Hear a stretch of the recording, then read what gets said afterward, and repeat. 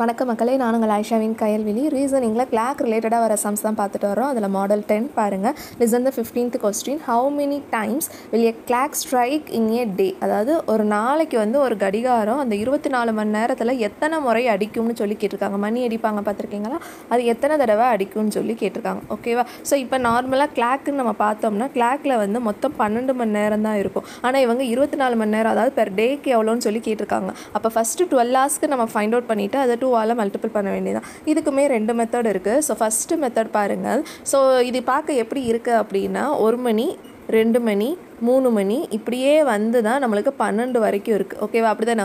So ஒரு கடிகாரங்கிறது ஒரு rotation 12 மணி வரைக்கும் இருக்குது. இப்போ இதில் எவ்வளோ தடவை அது அடிக்கும்னு சொல்லி தான் கேட்டிருக்காங்க. ஓகேவா? அப்போ 1 மணிக்கு 1 தடவை அடிக்குது, 2 மணிக்கு 2 தடவை அடிக்குது, 3 மணிக்கு 3 தடவை அடிக்குது, இப்படியே 12 மணி வரைக்கும் இருக்குது அப்படின்னா இதுக்கு நீங்கள் 2 விதமான ஃபார்முலா அப்ளை பண்ணலாம். ஸோ இதுக்கு நான் டிஃப்ரென்ஸுன்னு கண்டுபிடிச்சேன்னா 2 - 1 second term minus first term ஒன்று தான் வரும், third term minus second term ஒன்று தான் வரும். ஸோ அப்போ இது கூட்டுத்தொடர் வரிசை ஏபி அரித்மெட்டிக் ப்ராசஸ்ன்னு பார்த்துருப்போம்ல. அதில் சம் ஆஃப் n டேர்ம்ஸ் கண்டுபிடிக்கிற ஃபார்முலா என்னது? n/2 a + l first term plus last term. இந்த ஃபார்முலா அப்ளை பண்ணியும் இதை ஃபைண்ட் அவுட் பண்ணலாம். அதர்வைஸ் இது கண்டுபிடிக்கிறதுக்கு ஜென்ரல் ஃபார்முலா என்னென்னா 1 + 2 + 3 + up to 12 o'clock வரைக்கும் தான் இருக்குது. ஸோ அப்போ இதில் என்னோட வேல்யூ என்னென்னா 12. இது 1ல் இருந்து தான் ஸ்டார்ட் ஆகுது. So some of n natural number formula என்னது? நம்மளுக்கு இது எல்லாருக்குமே காமனாக தெரியும்.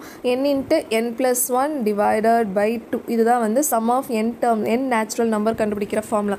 ஸோ இதில் நான் n பதிலாக 12 ரீப்ளேஸ் பண்ணேன்னா S12 = 12 × 12 + 1 டிவைடட் பை 2.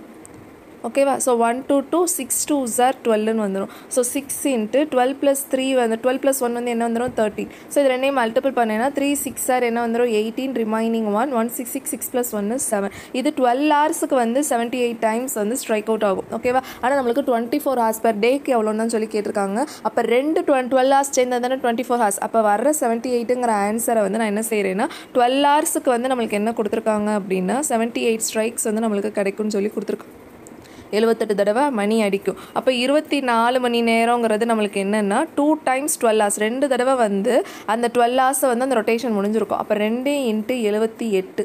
ஓகேவா? So 8 2s are 16, remaining 1 7 2s are 14 14 + 1 is 15. So 156 times அந்த கிளாக் பெர் டேக்கு அடிச்சிருக்கும். ஓகேவா? அப்போ option D 156 times is the correct answer. Next வீடியோவில் பார்க்கலாம். நன்றி மக்களே.